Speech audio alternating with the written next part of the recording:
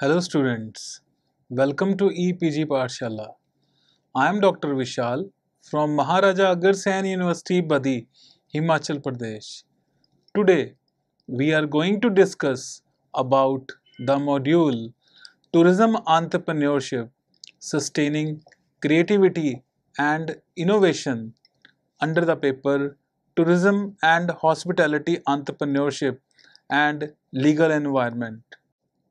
After completing this module, students, you will be able to understand the concept of tourism and tourism entrepreneurship, need of tourism entrepreneurship, and importance of tourism entrepreneurship. Tourism entrepreneurship. Today, tourism is not only one of the fastest growing industry, but it is the biggest job provider as globalization has significantly changed the scenario of tourism industry. This sector has shifted from air travel, overnights, etc. to the entire experiences associated with the tourism destinations. This new observable fact is not only influenced by the rising income levels but also by the new way of life into a new generation of tourists. Increasingly, people travel worldwide to have a life enriching experience of culture, outdoors, and learning. This drift provides the people with altogether new type of tourist who wants to get inside the destination by meeting the locals and want to learn about the cultures and the communities. This new trend provides new opportunities for the tourism sector with the increasing number of domestic as well as international tourists. Though demand is increasing, but there is mismatch between demand and supply as we do not have sufficient tourism professionals to match the demand. So there is the need of tourism entrepreneurship so that the available local opportunities can be sought right on the time and to make India a more attractive tourist destination. Irony of the tourism is that tourism and entrepreneurship, except few exceptions, remains deviating themes that are not considered the way they should be, so that they can be made one and synergies can be drawn out of them. So there is a need of the strategies which take together both the themes and make it together tourism entrepreneurship. Concept of tourism. Tourism is a social, cultural, and economic occurrence which involves the movement of people to countries or places outside their normal surroundings for personal or business or professional reasons. Such people are called visitors, which may be either tourists or excursionists, residents or non-residents. And tourism has to do with their activities, some of which imply tourism expenditure. It can also be defined as the activities of the individuals traveling to and accommodating in places outside their normal surroundings for not more than one successive year for vacation, trade, and other reasons not linked to the activity related to the place visited. There are different branches of tourism. Inbound international tourism. It can be defined as the visits to a country by non-residents of that country.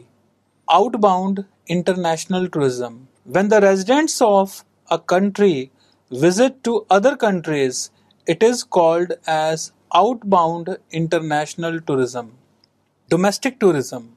When the residents of the country visit their own country, it is called as domestic tourism. Internal tourism. It is the visit by the residents and non-residents within the country, that is, the combination of domestic and inbound international tourism. National tourism. It is the visit by the residents of a country within their own country and to the other countries, that is, the combination of domestic and outbound international tourism. Components of tourism.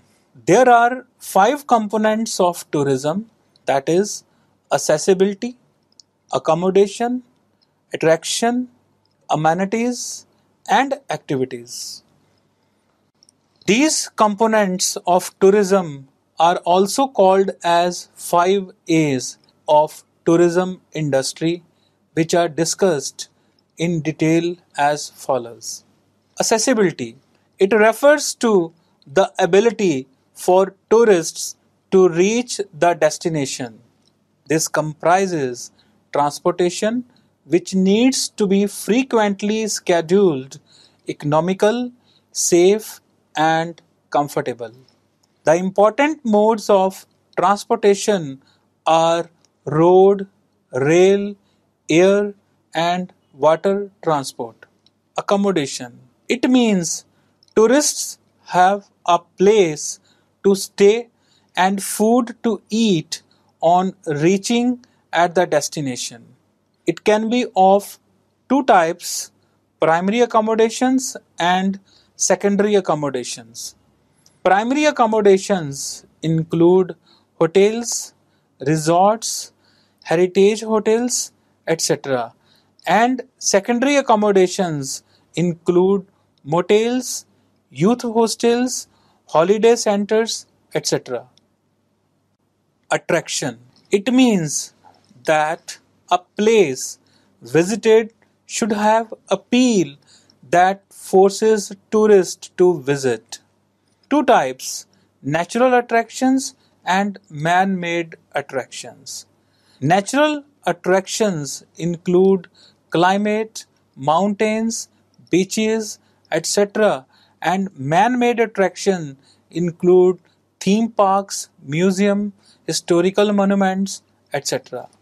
Amenities. These are the basic facilities that every tourist takes for granted and are supposed to be provided. For example, drinking water, telecommunications, roads, public toilets, etc. Activities. These are the entertainments available for the tourists in an area. It can also be natural and artificial. Natural activities include sea bathing, possibility of fishing, etc. and artificial activities include entertainment parks, water parks, etc. Now let's discuss the types of tourism. There are various types of tourism which are discussed as heritage tourism, ecotourism, adventure tourism, wildlife tourism, and pilgrimage tourism. Various types of tourism. Different types of tourism in India are the following. Heritage tourism. India is rich in heritage. So heritage tourism is the main attraction for tourists in India. India's magnificent past and cultural diversity make a strong blend which draws millions of tourists each year to its heritage tourist attractions. Heritage tourism in India has also increased due to the interest of many foreigners in the temples and heritages of India. Heritage tourism in India has developed in recent years, but there is capacity for further growth which can be achieved through mutual efforts of the Government of India and the tourism boards.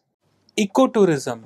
Ecotourism involves traveling to the places that are known for their natural beauty and social culture, while making sure not to damage the environmental balance.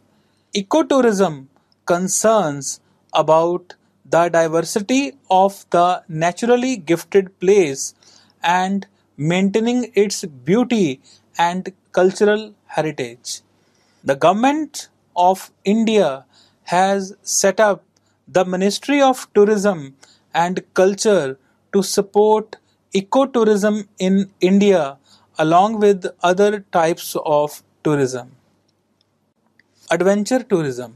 Adventure tourism has recently developed in India. This involves journeying of remote areas and exotic locales. Tourists prefer to go to Ladakh, Sikkim, Himalayas for trekking. They come to Himachal Pradesh and Jammu Kashmir for various skiing activities. Water rafting is also attracting people to places like Uttaranchal. Wildlife tourism.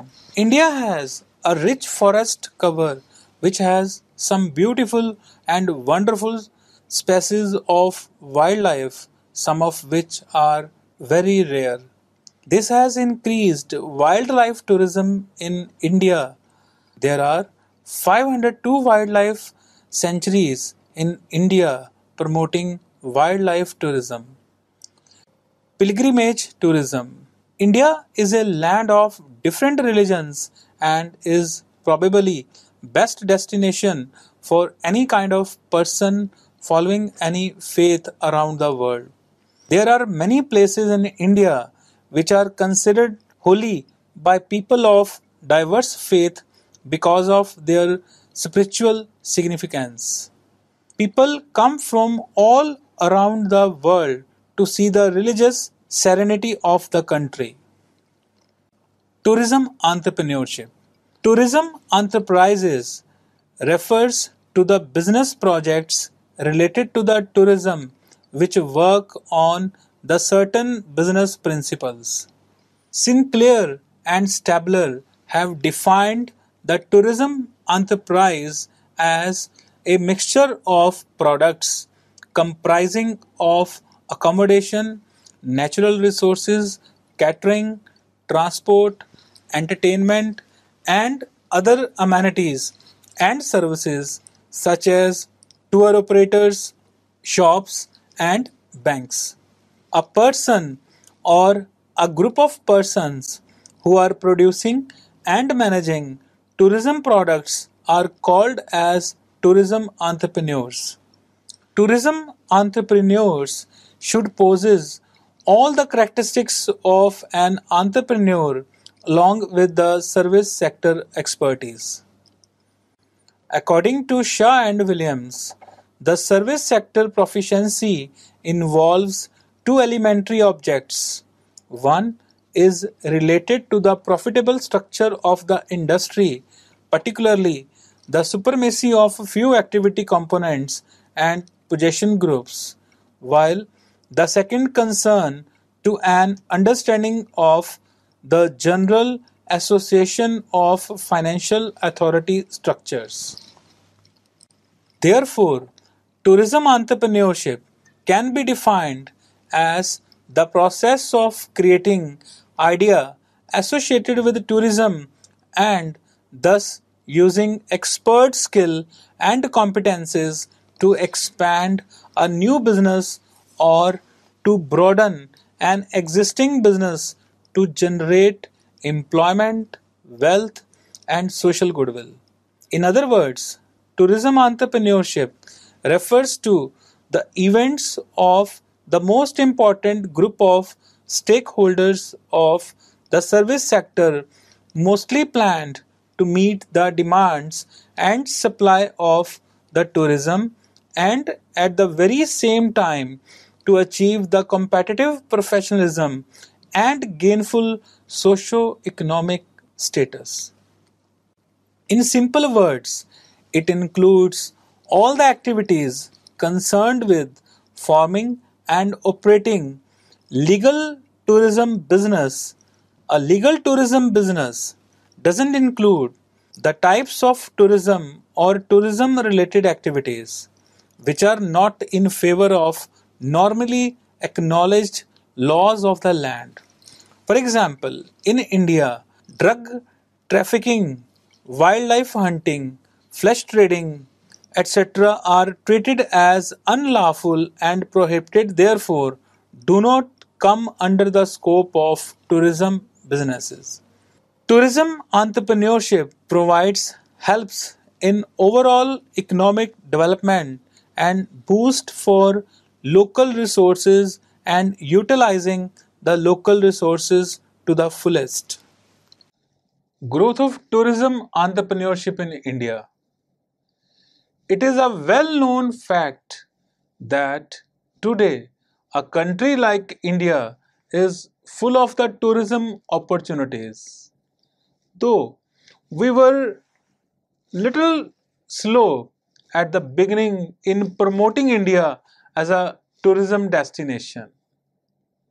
After the independence, tourism industry was not given the preference and in the first planning commission, tourism industry is ranked at 269th in the list of priority industries, which is two lowest. During post-independence, the important issues like agriculture and infrastructure were given due importance and tourism sector was ignored as it was supposed to be luxury affordable by few, although the tourists coming in India were near about 15,000. Things have not changed much over the past decades. During third 5-year plan, tourism got approximately 0.11% of the total plan outlay. In the 8th plan, it was rupees 272 crores, but still 0.11% of the total plan outlay. From the time when the concept of tourism has emerged, tourism growth has taken place with a very reasonable rate in few countries. Today, tourism has developed as the tourism has emerged as the largest industry of the world with large number of opportunities.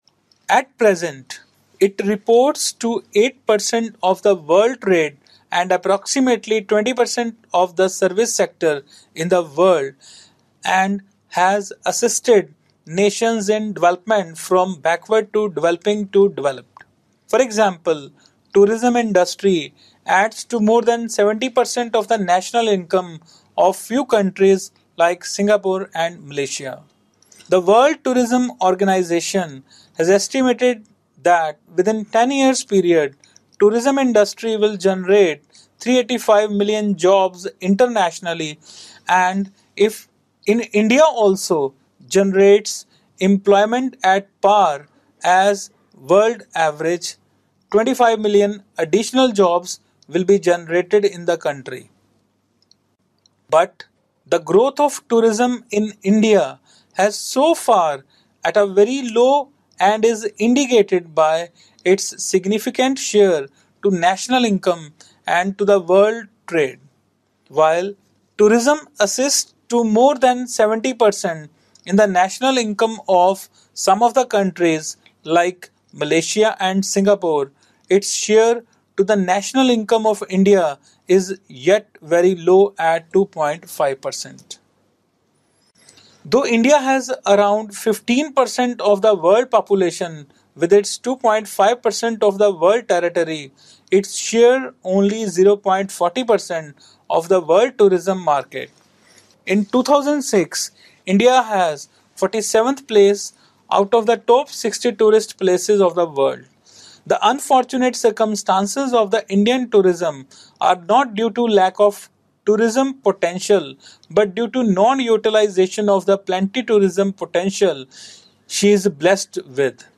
The World Travel and Tourism Council have recognized the potential of India for tourism growth as India has perspective to turn out to be the number one tourist destination in the world with the demand increasing at 10.1% per annum.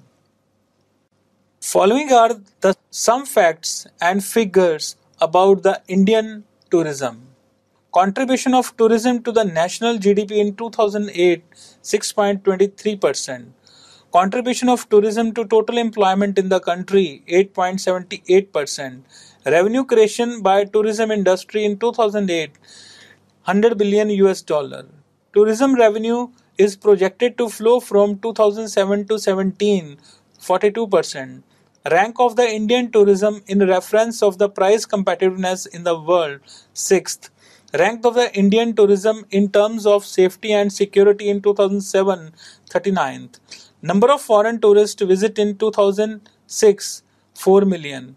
Increase in tourist arrivals for the past 2 years 13% annually. Foreign exchange earnings from tourism in 2007 rupees 23 billion. Growth of domestic tourism from 2002 to 2004 15 to 20%. Expected growth of tourism industry during the next decade 10%. Following are some more features of the Indian tourism industry representing its important role in the national economy. There was 12.7% rise in coming of foreign tourists to India within 1 year from 2006 to 7. In 2006, Indian tourist industry had seen a growth of 14.3% which reached around 3.89 million in 2007. The arrival of the foreign tourists led to a tremendous growth in the foreign exchange earnings which increased from 5.3 billion US dollar during January to October 2006 to 6.32 billion US dollar during January to October 2007, which is a 25.6% rise. Nonetheless, the outbound chart of the tourism industry in India is in equality to the inbound one. People journeying from India to abroad or domestic tourism have increased by 25%. The United Nations World Tourism Organization has projected the outbound tourists to arrive at around 50 million by the year 2020. Understanding the potential of tourism development in the country, the Government of India has given stable importance to tourism development, and thus a tourism cell was created in the Department of Transport in 1949. It was the beginning of the formation of a separate Ministry of Tourism under the charge of a cabinet minister in 60s. Afterward, an exclusive tourism policy stressing the objectives of tourism development in the country was disseminated by the Government of India in 1982. tourism was given a status of the industry in 1986, thus entitled for several incentives and benefits, including tax benefits, subsidies, and priority in the sanctions of loans by the state financial institutions. It was also declared as the priority sector for foreign investment in July 1991. The Government of India is giving due importance to the tourism sector and is declaring separate tourism policies to further boost the tourism in the country like other third world nations because of the two major reasons. First, tourism needs smaller capital investments and also does not require any industrial gestation period. Second, it can provide employment to a large number of population covering skilled to unskilled. In addition, it also offers multiple benefits like encourage economic development, develop our lives with rich experiences, to gain respect for other cultures, helps in international cooperation and peace all over the world. Tourism is an important activity, and because of domestic and international, the economic benefits are enormous. Some of the countries are completely dependent on tourism sector for their survival. Therefore, there must be growth of tourism entrepreneurship so that tourism potential can be used for the economic development of the country. Importance of tourism entrepreneurship. Employment opportunities. It helps in providing employment opportunities to large population covering from skilled to unskilled, as it is a labor intensive industry. Foreign exchange. It helps in generating foreign exchange for the country and is third largest earner of foreign exchange to India. Income generation. As it has a wide potential and helps in attracting large number of tourists, therefore it increasing income. Increase in gross national product. As income increases, therefore it adds to the gross national product and thus helps in increasing the GNP. Infrastructure development. It helps in building of roads, railways, etc. Thus encourages infrastructure development. Diversification of the economy. Tourism entrepreneurs can be linked with local products and resources and thus helps in diversifying the economy. Government revenues. It helps in increasing governmental revenues by generating profits. Standard of living. Tourism entrepreneurship helps in improving the quality of the life because of the higher level of income and thus leads to improved standard of living. Preservation of heritage and tradition. Tourism helps in reinforcing preservation of heritage and tradition so that large number of the tourists can be attracted. Enhancement of cultural heritage. Visitors interest in local culture offer employment for artists, musicians, and other performing artists, thus helps in enhancing the cultural heritage. Enhancement of local facilities. Tourism entrepreneur provides tourists the basic amenities and recreational facilities that may be used by a local population. Favorable image. Tourism helps in breaking down language barriers, socio-culture barriers, class barriers, racial barriers, political barriers, and religious barriers, and thus creates a favorable worldwide image for a destination. International peace and cooperation. It promotes a global community by supporting international understanding and peace all over the world. So students, let's now summarize what we have learned in this module. India is rich in heritage and thus attract large number of tourists all over the world. Tourism has developed recently to a great extent, but still there is a large scope in India. There is a lot to explore in India. Tourism has a major economic impact on the country as it helps in generating foreign exchange, employment, and income. But this economic impact can be generated only if the tourism resources will be explored. So, for the proper utilization of the tourism, a resource, there is a dire need of the tourism entrepreneurs who can make use of the local resources to the fullest. Thus, tourism entrepreneurship can bring new life to the tourism of the country and hence can help in more foreign exchange.